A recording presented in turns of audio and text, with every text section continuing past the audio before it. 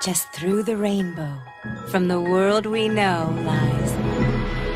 Depressed Luigi 92. Every time I would go online, whether it's YouTube, Twitter, Facebook, DeviantArt, or whatever, I always see millions of posts and videos and articles debating on which the best villain in the media is. I always agreed on good choices like Frollo from Hunchback, Scar from The Lion King, Captain Hook from Peter Pan, and Tamatoa from Moana, and wait a minute. A lot of these villains are pretty much from Disney of all companies. Weird!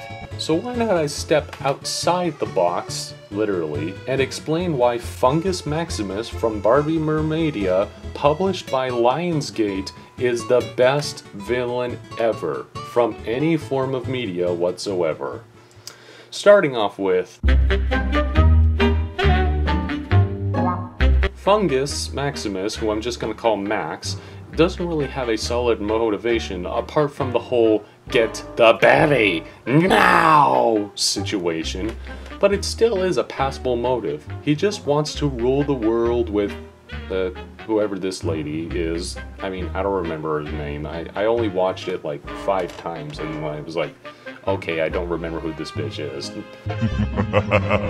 Which is mostly what he wants out of the job.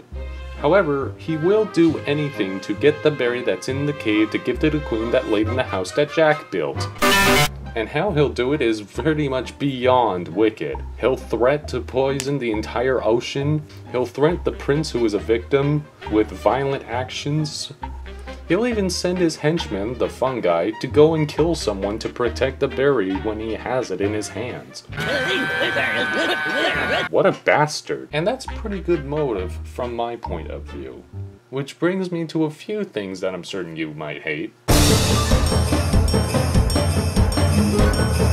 Max has done a lot of the same tired cliches that we've seen in other movies. But, in my opinion, Max's actually works. Remember that trade-off scene from Rise of the Guardians? Now let her go. No, you!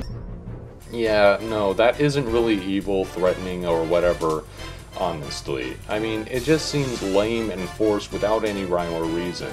Kinda like a lot of other movies, but whatever. Now, when Max does it, he says the threat in a very, very, very evil and eerie tone. Almost threatening at places. You can give me the berry, or I'll drop this vial of poison into the water. Mermaidia will die out by the end of the day. And when he obtains the berry from Alina, God, how do I know her name but not her name? He actually knows why she gave the berry to him. It was for the good of Mermaidia. How touching. You chose to save the mer-people. But he still drops the poisonous bottle down because evil shit or whatever. But compared to any other villain who's done this, whether it's a trade or give me the thing or I'll kill your family or whatever, Max actually was the only one who did it right. The funny thing is, this was a threat and not a trade, because God knows how many times we've seen a trade, and that's why it's so much better here than any other movie that's done it before. It's probably due to the fact that his writing is one of the key features about it. Which brings us to... almost every single scene with Fungus Maximus aka Max in it is always the best part of the movie. The scene where he's trying to find the berry in the cave is just outstandingly funny. It brings us some great timing, and the visuals and sounds make it a lot better. The immunity berry! That's not the berry, Max. Here it is! No, it isn't! Ah, the immunity berry! No? The berry? Yes! A lot of the interactions with the prince is just as good as any other scene with Max. It sets up a few great moments and lines from this particular movie. Something's not right here. Of course it's not right, it's left. Lefting! Leftaroo! Stop! I will say that Max can be a little bit too goofy, but the goofiness is a specialty, especially for characters' designs like this. Speaking of the design is hideous looking, but at least it looks nice. And that is one thing I will defend, his design.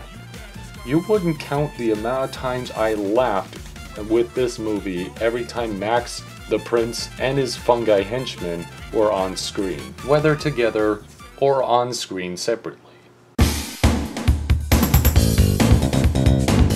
You got cliches that were actually good. You got funny henchmen and a captive prince to crack jokes with.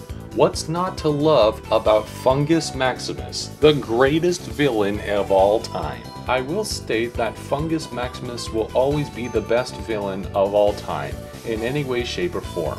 However, there are upside and downsides to this villain. This villain is from Barbie Mermaidia, which, FYI, was published by Lionsgate, who, on the upside part, published other good movies like Rock Dog, another decent to good film that only one of my friends like, but hey, it is a pretty decent film and I do recommend it. But, on the downside, Lionsgate did publish Norm of the North.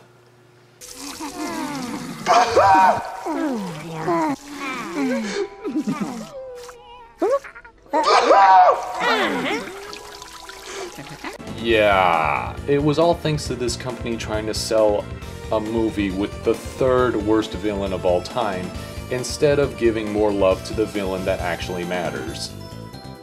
And the movie Rock Dog. But even when Lionsgate has been getting a bad reputation with Normie of the North, you can't deny that they had a fantastic moment and a fantastic production of all time, and it was all justified with one of the greatest villains of all time who just wanted to rule the world after obtaining a berry for her lovely queen.